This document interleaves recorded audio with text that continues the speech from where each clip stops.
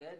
Okay, cool. I can start off. So I work at Gender Spectrum. My name's Jenna Hackman. I manage all of our online programming, so exciting events and things like this. My pronouns All the are best they, crowd. them. Yeah. And I'm excited to hang out with you today and to talk a little bit about a topic we know a lot of people are thinking about. Yeah. Yeah, totally. This is something that, like, whenever I go talk at schools or like colleges or churches or whatever, the youth are always the ones with the coolest questions. So I love doing youth stuff, gender Yeah, spectrum. totally. Yeah, so you want to So yeah, introduce I guess I yourself could. and what you do Yeah, at Gender Spectrum and also what you do out in the world when you're not at Gender Spectrum. You're a very busy person. yeah, it's been a lot of travel lately. So my name's Austen Hartke. I am Gender Spectrum's faith coordinator. So I sort of get all of the programs for parents and youth and care providers and all these things happening on the faith side. That's all stuff that I organize. And so part of what I do is talk with people of lots of different faiths about their gender and their experience of gender and their kids' experience of gender and so yeah, really what I do is focus on sort of the faith side of things. I'm coming from like my background is a Christian background, but at Gender Spectrum, all the faith stuff we do is as interfaith and multi-faith as we can possibly make it. So that's kind of my background and probably what I'll talk a little bit about, but definitely not the only thing we do. Yeah. And Oh, you and my just, pronouns are he, him, his. cool. And you have a book too. Do you want to share anything Yeah, about it's your true. book I before we do. start? I suppose I better. That's always the thing that I think of last. Yeah, no, I wrote a book recently, and it came out in April, and it's specifically about um, trans identities and like within Christianity. So it's sort of half theology and sort of like talking about Bible passages and how we understand them and how we translate them, and then the other half is just stories from gender diverse people who also identify as Christian. And so each chapter is kind of like half Bible study story, half modern story. Yeah, it was really fun to write. I feel really glad that I got to do that with so many amazing people, and really privileged to be able to listen to their stories. So I think stories are one of the things that we're finding can change the world in a lot of ways and change people's hearts in a lot of ways that sometimes throwing facts at them doesn't. So I think our like any time that we can share our experiences and our stories is going to be a good one. Yeah, that's so true. It resonates more with people when they hear actual examples of things, put a face to the things that they're learning about or hearing about. Yeah, exactly. And I think a lot of times people, if they have a specific belief about a certain kind of people, it's easier to have that belief when you don't actually know somebody who identifies in whatever way that is. And so once you meet somebody who actually identifies that way, and you have to like realize that the people that you're having these opinions about are like human beings, that really changes things for a lot of people. Yeah, totally. Cool. So I see some people joining. I was thinking, why don't we kick it off with I have a couple questions.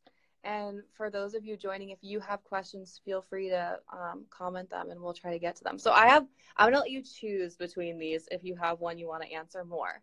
Okay. So one is if you could share a little bit about kind of why you do this work and why you're interested in sort of these topics and intersections of gender and faith. So that's one choice. All The right. second is could you share maybe one or two kind of common themes of questions that you get from young people? Like things that you know young people are kind of thinking about or navigating. Yeah, I think I could answer the first one first because it's probably shorter, or I can make it shorter. Yeah, I mean, the reason I do this stuff is because I came out as trans. Well, I came out as bisexual when I was about 15, and that was my first experience, like learning about LGBT people and being in a church at the time that wasn't non-affirming, but it wasn't affirming either. They just kind of hadn't really talked about how they wanted to deal with it, and so that where the second experience I had was coming out as transgender while I was in seminary. And I went to seminary to study my degrees in biblical studies, specifically in theology. And so coming out as trans during that process really, like when people ask me about like how my gender and my faith intersect, like they're so interwoven because I came out as trans at the same time that I was doing all of this big study. that like I can't separate them. They're very intertwined for me. So for me, that it's a very personal thing. And so, the reason that I do this work is because I think one, it's important that people of faith get support, because a lot of times people are kind of pushed into choosing either their identity or their faith. Like you kind of get one or the other. And that's kind of a false choice. So like you can have both things. And so raising awareness that like you can have both things, and giving support to our community. But then also to show people in faith communities who maybe aren't LGBTQ plus affirming that they're kind of missing out. Like if they don't integrate LGBTQ plus people and gender diverse people into that community, they're actually missing out on some really cool gifts that we bring that kind of nobody else has. So I think it's kind of a two-pronged thing. Mm-hmm. Yeah. Yeah, and it just, that concept of having to choose one or the other, I feel like that's something that as gender diverse people we're constantly being challenged by, of like you can't hold this identity and other aspects of your identity. So it just breaks my heart when I hear that, because I know that for so many of us and for so many young people, that is something that can come up a lot in your day-to-day life. It's true. And like even within LGBTQ plus communities, we have that happen where like bisexual people will be like, well, choose one. Are you gay or straight? Or non-binary people will be like, choose one. You either have to be male or female. So I think that sort of choice between two things, that sort of false choice, comes up a lot for people. Mm-hmm. Yeah, definitely. Remind me what the second question was. The second question was, I wanted to hear a little bit about what are some common themes or questions that you get a lot from young people, whether it's things they're navigating or things where you're like, oh, this is something that will definitely or most likely come up in a conversation, sort of talking about intersections of faith and gender. I think the most common worry that I hear from young folks, especially if they have been raised in more, I mean, I guess I would use the word conservative, but that's not quite what I mean. Like more fundamentalist backgrounds, I think is the better word. A lot of people are afraid, especially in faith traditions like Christianity, that have this concept of hell, right? A lot of kids that I talk to are really afraid of, like, if I do the wrong thing, I'm going to hell. And that's like a really, really common fear. And that's probably the thing that I deal with the most, is like, how do we understand what our identities mean for us, and how do we deal with that fear? Because you don't want to dismiss it. Like if you are raised in a tradition that teaches that, if you do bad things, then you go to hell after you die, like that's a big thing to try to unpack. And so for me and my work, I think it's a lot more about like unpacking why we believe those things, or how we understand those things, or like what texts lie behind those things, understanding those texts better. So it's a lot of dealing with that fear, I think, is kind of one of the main things. Other questions that I get a lot, questions about like, are there people like me in the Bible? Which is like one of the fun things that I get to talk about, because there are gender diverse people in the Bible. You don't hear about them that often, and especially because if you aren't a gender diverse or queer person reading the Bible, you might not see those differences. So like if you are somebody who has no concept of gender diversity, you're reading through it and you just sort of read it with your own lenses, and you don't think like, oh, that person is sort of like dressing different or acting in a different way, but when you read it with sort of with a lens of knowing that those people do exist, you tend to start seeing them in those places. Talking about like, yes, there have been gender diverse people throughout human history, and we can find them in the Bible. Yeah, I think one of the things that I have really been enjoying when I talk with parents, with some of the work that I do with parents, is parents, are kind of, sometimes if their kid comes out as trans or as non-binary or gender fluid, they kind of don't quite know what to do at first. There are some hard times a lot of times in the beginning. But one of the things that I've loved doing, leading some of the parents groups, is I will get parents who are like, it has been difficult, but like my kid coming out has actually taught me so much about my faith. It has like helped show me some of these great things about my faith that I never thought about before, or never knew about before. And so I think that's something that teens don't get to hear that often, is like, Totally. you're actually helping your parents' faith in a lot of ways. Like, challenge is not always bad. It gets us thinking about new things, and sometimes parents need that.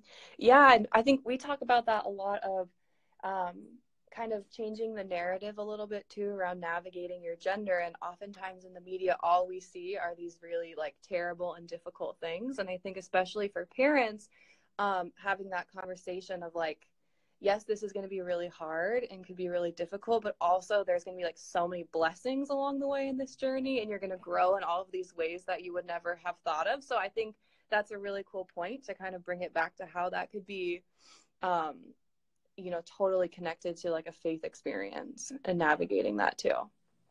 Yeah, I was talking with a mom a couple of weeks ago who was saying that until their kid came out as gender fluid, they had never thought about how they thought about God's gender, or like lack of gender or whatever, because they come from a tradition that sees God as like exclusively male. And their kid coming out kind of got them thinking about like, why do we do that, and what does that mean about what we believe about God? So it was really interesting. Yeah. Ooh, we got some questions. Yeah, I'm seeing. Let's see. Do you feel like you're going against your religion? I'm struggling to balance sexuality and faith, especially since I was raised in a conservative family. I think one of the things that helped me understand my sexuality and my faith was coming to understand that there are differences between like practices and ideas about practices change over time. So there are ideas within Christianity about differing sexualities and genders that were different way back when, like, the New Testament was written than they were during the Middle Ages, which are different than they are now, you know? So these practices and ideas change over time. And so one of the things that really helped me in understanding my sexuality and my faith was learning more about how those things have been seen over time, and how, like, what the context of a lot of the Bible verses around sexuality was. That really helped me a lot, realizing that they're, like, long story short, the Bible verses that we see that that tend to be used against people of different sexualities tend to have been either mistranslated or misunderstood in terms of ancient sexuality versus modern sexuality. And if you're interested in that, there's this really great book called Bible, Gender, Sexuality. It's pretty easy to remember. It's by a guy named James Brownson. And it really, there are lots of books about this, but his was the one that I found most helpful, kind of digging into those issues. When you talk about inclusive practices among faith leaders, yeah, there are so many. And this is actually a great time to shout out a video project that we're doing at Gender Spectrum right now. I'm doing interviews with gender diverse faith leaders and allies of gender diverse faith leaders. We're kind of broadening it a little bit so that we can get more and more voices involved. But so we've got over on our YouTube channel, on Gender Spectrum's YouTube channel, we've got a sort of playlist called, what is it called? I think it's called Interviews with Gender Expansive Faith Leaders. Yeah.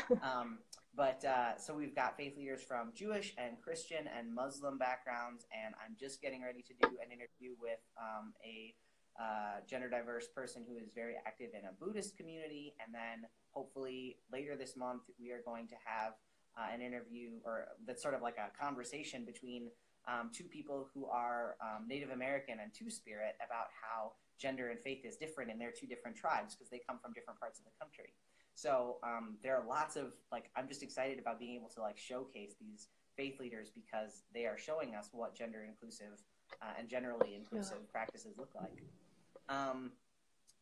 One of the things that I find really, really wonderful, that's just sort of I want to say baseline thing, but it's not quite baseline, is the use of language in faith communities. So a lot of times, like, for instance, in Christian communities, we say things like, brothers and sisters in Christ, as a sort of, like, form of address, kind of like ladies and gentlemen, that tends to erase non-binary people. And so that's one of those things where if you go into a church community that says something like brothers and sisters and siblings in Christ, or just siblings in Christ, that is an immediate sort of nod to the folks in the congregation who might not identify as just male or just female. And that's like, it's one of those things that seems so small, but means a lot to the people sitting in the pews for whom like that is something that they're thinking about a lot of the time. It happens a lot with songs as well, especially in Christian communities. If you sing hymns, or well, not even hymns, like praise songs, where sometimes they'll be like, men sing this verse, women sing this verse. And so that, like, I remember going through that when my voice was changing when I started testosterone, and like feeling like, okay, well, I can't sing the women's line, but I kind of can't sing the men's line either, and like my voice is right in the middle and it keeps cracking. So changing it to something like high voices and low voices is a lot better way of like designating that. So language, I think, is one of the big things that faith communities can do. Think about the language that you use for the people in the community, and then also think about the language that you use for God. Because if you are in a faith tradition that has a God or a higher power, the language that we use to talk about that higher power, if it tends to be only masculine all the time, we get a certain sense of like God as this old white man in the clouds, which like doesn't really work with most of our theology, I think.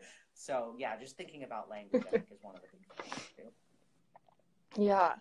What about for like, do you have any advice for youth who maybe already have a faith community that is really important to them, but maybe they're noticing that it's not super gender affirming? And I could imagine that there could be sort of this like feeling pulled between like, I have this community, it's so important to me, I need to be in this space, but I'm also like recognizing that there are areas where it's not affirming these parts of me that are also really important.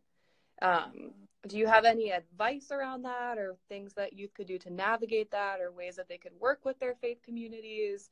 Yeah, I'd love to hear just kind of your thoughts on, youth who are in that situation. Yeah, it's one of those things where like we always want to emphasize that youth stay safe and like not come out if they're in a place where they feel like that might be dangerous to them, or it might cause them to lose housing or something like that. So you always have to be careful, and I would never counsel anybody to like go talk to somebody they're not sure about. But having said that, I think one of the best things that you can do is find other people in your community who may be having some of the same thoughts as you. And that might be people your age. It might be a youth counselor or a youth leader. It might be the pastor, or it might be the rabbi or the imam, like somebody who you think might be open to having a conversation. Not even like you coming out to them, but like it could just be like, hey, this is something I've seen in the news, or hey, this is something I've read a book about at school, or whatever. Like bringing it up in sort of a way that's not as connected to you might feel a little bit less scary. Because if you can find even one or two people in the community that you can kind of get together with, it'll allow you to start creating some stronger relationships that will help support you if you do decide to come out. So that's something that we call grassroots activism or grassroots organizing. When you find like a couple people that are sort of around your same area, and then you work together, and then say, like I had this conversation with somebody a couple of weeks ago where they said, my pastor preached this sermon that was really, it was really intense about like the roles of men and women. And it's not like our church is like super bad with things like gender roles. I think he just wasn't really thinking about it. And so this person got together with a couple other people that had heard the same sermon, and they knew were kind of like having a weird time with it. And they all went to the pastor as like 4 people, just to be like, hey, we just want you to know that this kind of bugged us for these reasons. And like, we're not saying that you did anything wrong, but we just wanted to bring that to your attention so that, if you're thinking about gender, this is a way that we think about it. Yeah. I think that's such a great tactic in life too, of just like the power of even just finding a couple people who align with you or who can support you, and starting there versus feeling like you're navigating things completely on your own. Totally. Yeah. Yeah. And like, then I think if you are in a place where you know that there's maybe nobody in your community that might be open to having those conversations, I think that's when you can find a lot of great community online. And like, online is not the same as in person in a lot of ways, but it's better than nothing, right? And I think one of the ways that people have been getting connected, if you are in faith spaces, there's a group called Trans Faith that does a lot of things with different faith traditions, and they're great. And they can, if you go to their website, I think it's transfaith.org.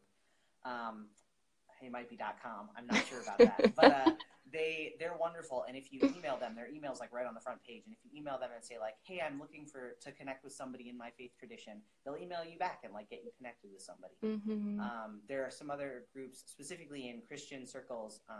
I love recommending the Reformation Project.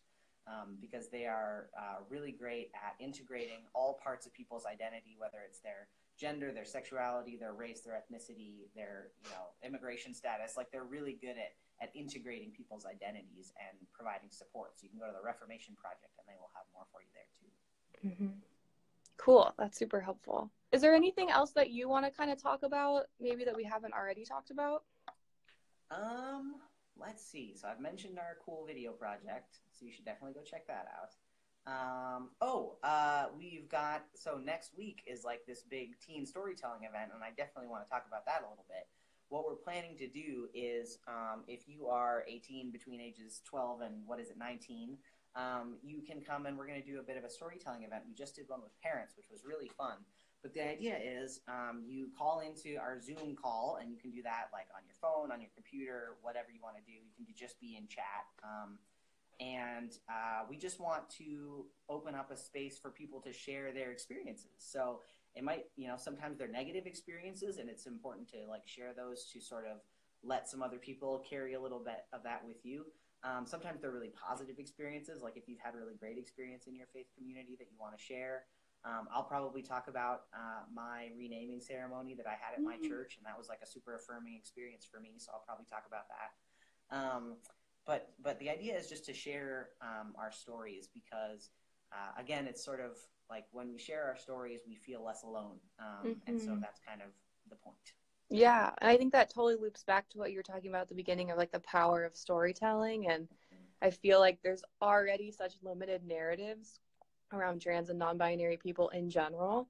Yeah. And I feel like when you add all these other experiences in there, we even get less and less of those stories. And so I think that's the other reason too we want to do it, is to be able to really highlight what is it like to be navigating your gender and your faith, what are the goods and the bads and the challenges, and how can we kind of support each other in that process. Yeah, I think there's this real sense out there that like, oh, I must be the only one like me, but like you're totally not. There are other people out here dealing with the same stuff, and in our group next week. So it's next Wednesday, but in our group next week, I'm going to be, or is it Tuesday? Oh my gosh, Jenna, tell me which one it is so I don't give people the wrong information. I think it's Wednesday. Okay, and the cool. link is in our bio, so you can click on that link, and there's a sign up form on there to get more information. Yeah, I've got the link in my bio as well over on my Instagram page. So either way, you should sign up. It's going to be great. But I'm going to be showing some resources in that group as well of books that we've got that tell the stories of LGBTQ people of faith. Because again, it's like having those stories at hand and knowing that you're not the only one out there is really powerful in times when it feels like, I'm the only one dealing with this. Totally. Yeah, definitely. I have one more question. It's like kind of deep, so I don't know how far we want to take it, but since no one is posting anything, one of the questions I have is just, and I think about this a lot for myself too, is what advice, do you have any advice for like your younger self? Or like advice you have for a youth maybe where you're a little bit further along in the process that you wish you had known or someone had told you when you were, just a little bit younger? Yeah, that's a good question. Somebody asked me this the other day, and I jokingly said, like, I would tell my younger self that I'm trans. That would have been really helpful to know. The first one. Would have made sense of a whole lot of things. I think the thing that I wish that my younger self knew was that I could... This is a hard thing to try to explain. I wish that my younger self could feel open to trust people in my community a little bit more. Because I had like totally normal fears about like people responding negatively if I came out to them, and like that's totally normal and helps, like that sense sort of keeps us safe in important times. But I also wish that I would have trusted the people that I knew cared about me a little bit more, because as it turned out, when I did come out later on, the people that I already knew deeply cared about me were like, yeah, obviously, like it's totally okay. And that's not everybody's experience, but for me it was. And so I think, and especially like there are people who sometimes don't really know how to tell you that they're supportive, so they'll kind of beat around it a little bit and be like, oh, my other friend who's gay said so and so, like to try to like sneakily tell you that like it's okay. And I wish I would have trusted that a little bit more and been a little bit more open with them, because it would have, again, made me feel less alone to be able to tell people. And so, yeah, I think giving people the positive benefit of the doubt is always Yeah. That example just made me laugh because I was recently in Ireland visiting a lot of family, and some who are like a bit, older, and some of them would all of a sudden be like telling a story about someone, and I would be like, why are we talking about this? And then I'd realize like, oh, they're queer, oh, they're gender nonconforming, that's why we're talking about them. Like, so I totally, that made me laugh because I can totally relate to that. Yeah, totally. Yeah. That happens all the time. Yeah, and I think that's hard. It's hard to advice like what you wanted to know when you're younger is always so much easier in hindsight, but in the moment it's so hard, and you're thinking about so many things. In the moment you're just like, this person cares about me so much, and what if they decide they don't anymore? And that's like incredibly scary. So totally. Yeah. It's not something that I like blame my younger self or anybody for, but in hindsight I'm like, oh, I should have told them something and like allowed that relationship to get stronger through that. Yeah. Ooh, we got a new question. Oh. Do you have any religious relatives that don't accept you? If so, how did you deal with it? Oh, I am still dealing with it, friend. No, I've got some extended family members that are not too keen about me being me. And it's for them, it stems from, I think one of the things that maybe we don't always realize as teenagers or as youth is that a lot of the negative stuff that we get when we come out from parents and family members stems from their fear for us. Like they care about us so much and they're like afraid for us. And sometimes that's afraid for us, like they're afraid that we're not going to have a good life. And sometimes it's a fear of like, you might not go to heaven, and like it's that kind of fear, but either way, it's like they're scared for you because they care. And that doesn't always make it feel any better, but like it sometimes can be a little bit helpful to be like, I know that they're doing this because they care about me. So it's something that I try to keep in my back of my head. But for me, my family members that aren't okay with me being trans are very connected to these sort of religious ideas that they have about what men and women are supposed to do and who men and women are supposed to be. And so for them, it doesn't make sense that I could be trans because they're like, no, men do this, women do this. And like, that's the way the world works. And that's sort of like the divinely ordained way that the world works. And so anything that doesn't fit in that is really hard for them to understand.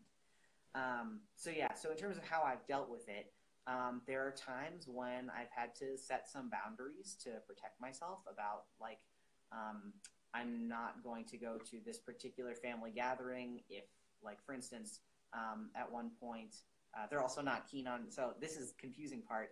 They don't like that I identify as male, but they also don't like that I have a girlfriend because they still see me as female and then they see that as gay. So like, it's a whole thing. It's like, you can't get it right either way. But there was one Christmas where they said, you are welcome, but your girlfriend is not welcome. And so at that point I was like, this is the point where I'm going to draw a boundary and say like, you know what, I'm not going to come if my partner isn't welcome as well. And so there are certain times where I draw boundaries. There are other times when we try to meet in the middle, and sometimes that looks like me not making a big deal when they get my name and pronouns wrong for like holiday events. And that's like all of these boundaries and lines and meeting in the middle, that's all personal to people. Like for some people that would absolutely not be okay. For me, I feel like it's okay right now. Someday I'm going to show up for Christmas with a huge beard and they're going to be like, well, now what do we do? So it's time. It takes a lot of time.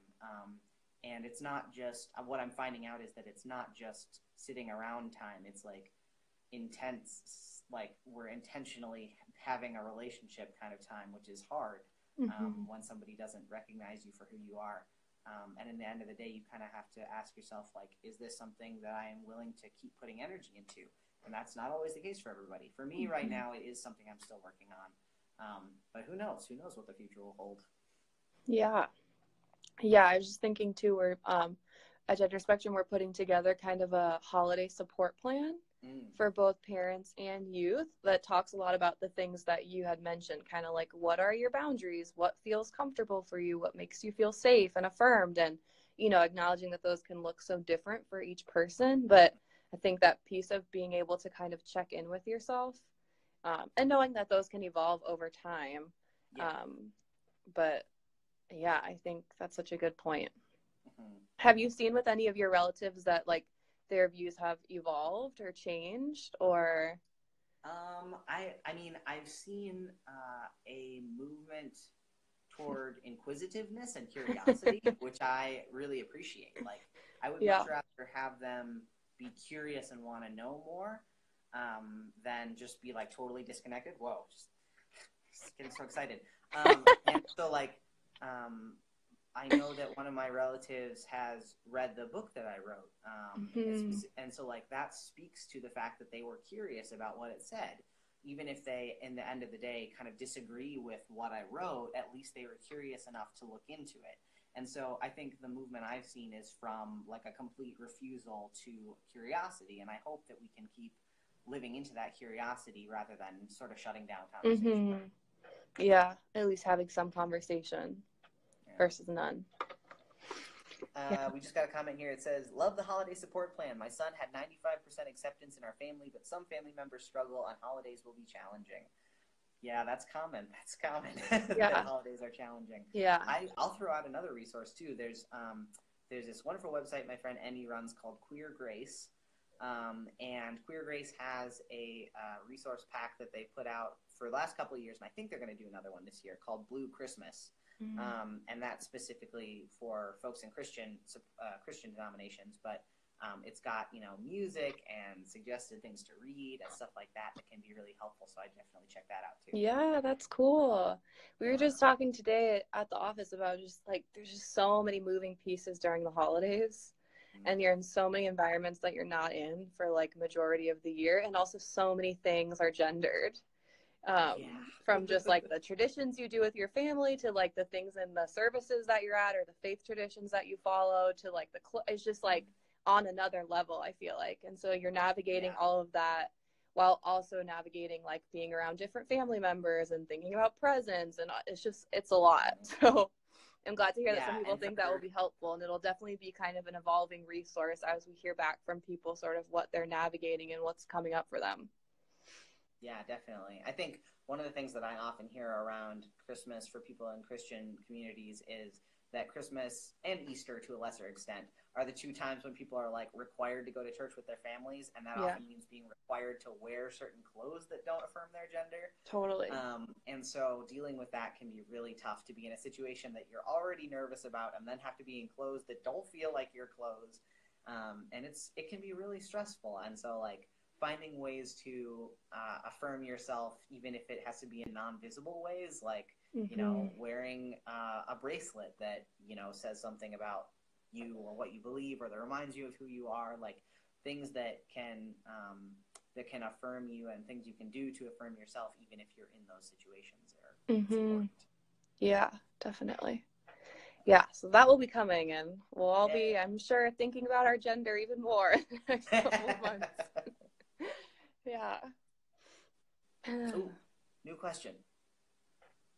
You're gonna have to cut us off here, Jenna, when you want to. I know. Cut us off, so. We'll do maybe 5 more minutes. Okay, sounds good. And then for those of you who have like burning questions or want to talk more, I know some of you just joined, but we have a link in Gender Spectrum's bio and in Austen's bio to a faith storytelling event that we're going to be doing next week. So if you're wanting to like continue connecting and talking about these things, this is just like the teaser to be able to get to do that more next week.